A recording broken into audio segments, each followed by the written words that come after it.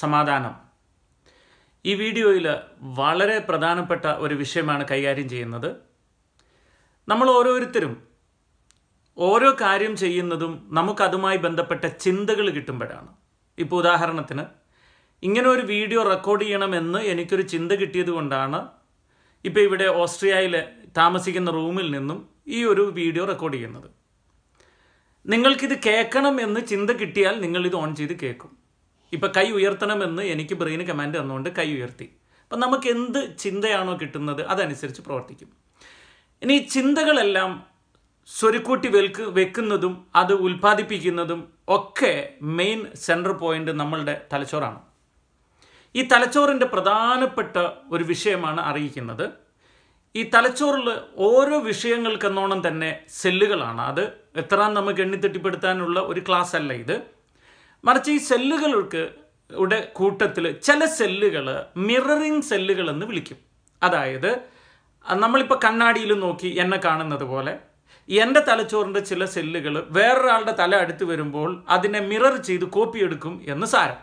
ഉദാഹരണത്തിന് ഇങ്ങനെ ചിന്തിച്ചോ, നിങ്ങൾ ഒരു സ്ഥലത്തൊരു 3-4 പേരുമായിട്ടിരിക്കുന്നു.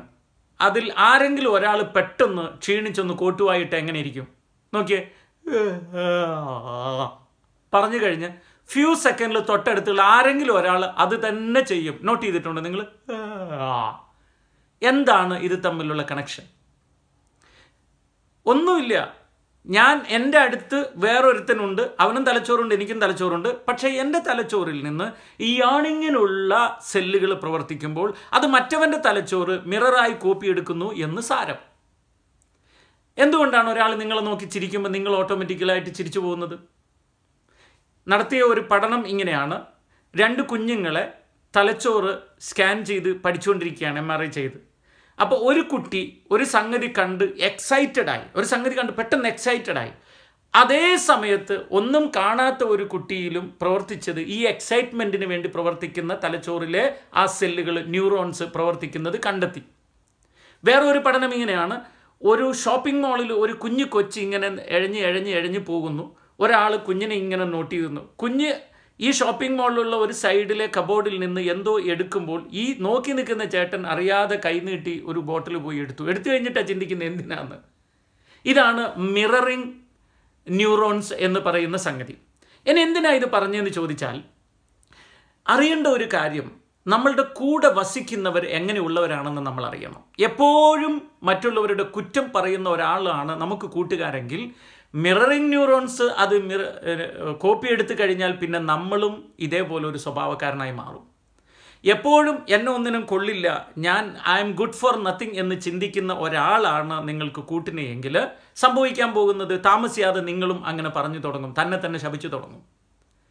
അതുകൊണ്ട് തന്നെ നമ്മളുടെ കൂട്ടുകാരെ തിരഞ്ഞെടുക്കുമ്പോൾ വളരെ കെയർഫുൾ ആയിരിക്കണം. ഇതിനെക്കുറിച്ച് വേദപുസ്തകം എന്ത് പറയുന്നു എന്ന് നമ്മളൊന്ന്.